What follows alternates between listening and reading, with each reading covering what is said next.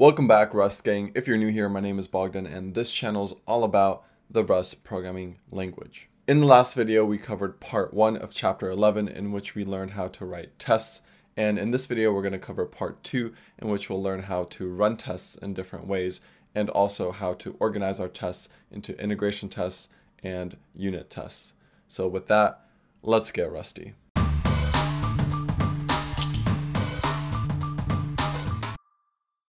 Here we have the adder library from the last video. If you haven't already, make sure to check out the last video so you're up to date. And we have a test module with 2 tests. One test returns a result type and tests that 2 plus 2 equals 4. And the second test also tests that 2 plus 2 equals 4, but it just uses an assert equals statement. Let's go ahead and run our test suite. And we have 2 passing tests. Cargo test compiles your code in test mode and runs the resulting test binary. So far we've just been running cargo tests, but we could specify command line options to change some of the defaults. For example, by default, all tests get run in parallel in a separate thread. Also, all generated output is captured and not printed to the screen. So for example, in our test, if we had a print statement, that wouldn't actually get printed out when we do cargo test. Now there are 2 sets of command line options. One set goes to the cargo test command, and the other set goes to the resulting test binary. These 2 sets of command line options are separated by 2 dashes like so. So for example, if we want to figure out which options we could pass to the cargo test command, we would type in cargo test --help. And if we want to figure out which commands we could pass to the resulting test binary, we would type in cargo test --, and then --help. If we scroll up a little bit, you will see this command line option test threads. And this option lets you set the number of threads used when running tests in parallel. So remember, by default, every test gets its own thread. But if we wanted to run tests serially, we can set test threads equal to 1. So let's do that. We'll type in cargo test --, because we're specifying command line options for the resulting binary, and then --test -threads, and we'll set it equal to 1. Note that generally you probably don't want to do this because your tests will run slower, but in some cases this might be useful. For example, you might have some tests that modify a file on disk and it happens to be the same file. Now if the tests run in parallel, they'll modify the file at the same time, which will cause tests to fail. You can solve this issue by having each test modify a different file or running the tests serially instead of in parallel.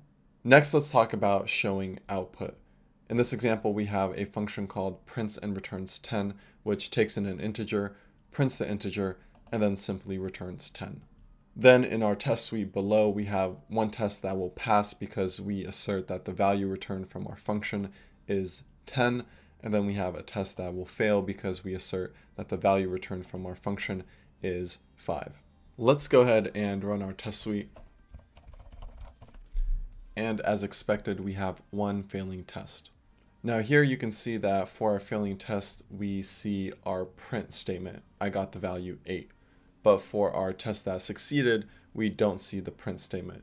This is because by default, standard output is captured for passing tests and we don't see it on the screen. But we could change this with command line options. So let's go ahead and run our test suite again, except this time we're going to give an argument to the resulting binary called show output. So we'll type in cargo test --, and then -- show -output. And this time you can see we get our print statement for the failing case, but on top we also get our print statement for the passing case. Next, let's talk about running a subset of tests using the test name. So in this example, we have a function called add2, which takes in an integer and returns that integer plus 2. Then we have our tests module and a few tests. First, we test that if we pass in 2, we get 4. Then we test that if we pass in 3, we get 5. And then we have a test called 100, which tests that if we pass in 100, we get back 102. Now let's go ahead and run our test suite.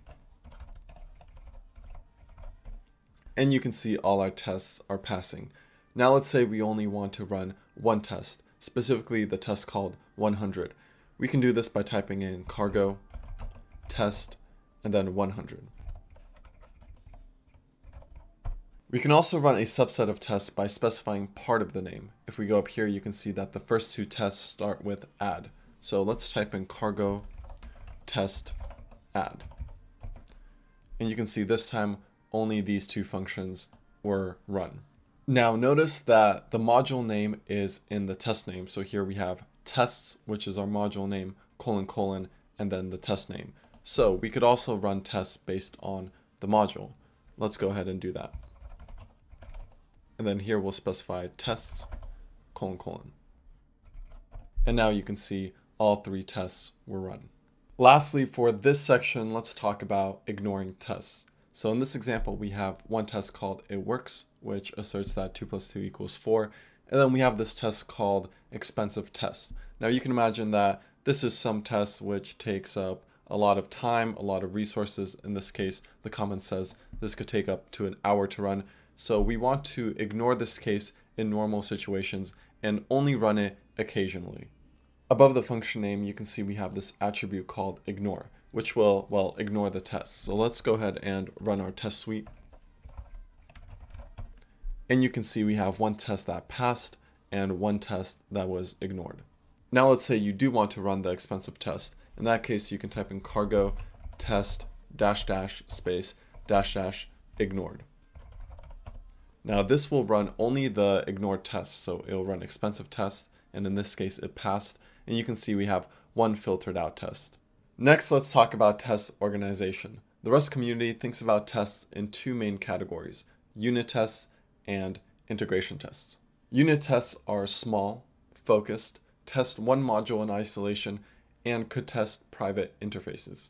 Integration tests are completely external to your library and thus test the public interface of your library. Now, up until this point, we've been writing unit tests, and in Rust, unit tests live in the same file as our product code. So let's take a look at this example. We have a function called add2, which calls this inner function that's private called innerAdder, and innerAdder actually does the work of adding two numbers together. Then we have our tests module. Now it's convention that in the same file as your product code, you have a module called tests, which hold your tests. And then you can see that the module has this attribute here. CFG stands for configuration, and here we say the configuration is test, which means that Cargo will only compile this code when we run cargo test. Inside our module, we import everything from the parent module, and then we have our test function, which calls the internal adder function. Now, internal adder is private, but we're able to call it inside our test module because of the relationship between parent and child modules in Rust.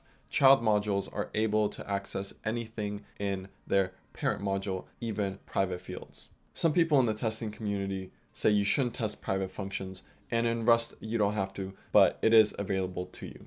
Also, you might be thinking it's kind of weird to have your test code in the exact same file as your product code. Can I just have my test code in a different file? The short answer is there is a way to put your tests in a separate file and even in a separate folder, but Rust doesn't make this super easy, and putting your tests inside the same file as your product code is the convention, so I would stick with that as much as you can.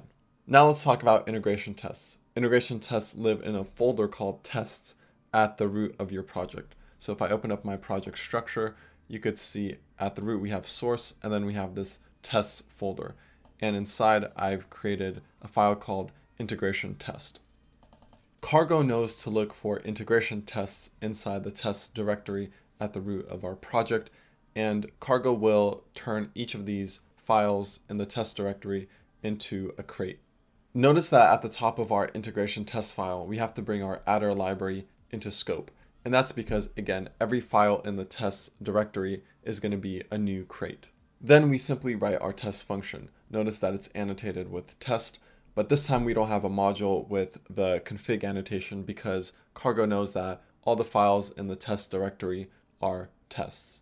Inside our test, we assert that calling add2 and passing a 2 will equal 4. And notice that we have to call the public API. We can't call the innerAdder function. Now let's go ahead and run our tests. This time notice we have 3 sections. The first section is for our unit tests, which we currently only have 1, and it's passing. The second section is for our integration tests, and we only have 1, and it's also passing. And then the third section is for our document tests, and currently we have 0 of those. If we wanted to run just our integration tests, we can type in cargo test -- test and then integration _ test. Because every file in the tests directory is treated as a separate crate, this could lead to unexpected behavior. For example, let's say you have multiple integration test files and you want to share some code between those files. You might do something like I did here, which is create a new file called common.rs, which has the shared code. In this case, a public function called setup. Let's go ahead and run our test suite. This time notice that we have 4 sections. The first section is for our unit tests, and the next 2 sections are for our integration tests. We get 1 section for each integration test file. So the first one is for common.rs, which has 0 tests, and the second one is for our integration test file. So Cargo is treating our common.rs file as an integration test file, but this is not what we actually want it to do. To get the behavior we desire, instead of creating a common.rs file, let's create a new folder inside our test directory, and we'll call this folder common. Then inside our folder, we're going to create a file called mods.rs. Then we'll take the code in our common.rs file, copy it, and paste it into mods.rs. Finally, we'll delete common.rs. Now let's run our test suite again. And you can see that this time we only get 3 sections. This is because files in subdirectories of the test folder do not get compiled as crates. Also, because we put our code into a file called mods.rs, our code is now in a module that could be used by our other integration test files. Let's go back to our integration test file. And here we want to use our new module. So what we'll do is we'll type in mod common semicolon. And looks like I get an error here. It's unable to resolve the module. And that's because I named our file mods.rs and it should be mod.rs here. And now the error is resolved. This is a module declaration, and it will look for the contents of the module in either a file called common.rs or a folder called common with a file called mod.rs. Then we can call the function defined in our module like so. One thing to know here is we have a lib.rs file right here in our source directory, which means we have a library crate. If we had a main.rs file, we would have a binary crate, and we can't directly test binary crates with integration tests. This is why it's common to see a binary crate that's a thin wrapper around a library crate, so that way you can test the library crate with integration tests. That completes chapter 11. We learned how to write tests, how to run tests in different ways using command line arguments, and how to organize unit tests and integration tests. If you enjoyed this video, make sure to hit the like button, and if you want to see new Rust videos every single week, make sure to subscribe. With that, I'll see you in the next one.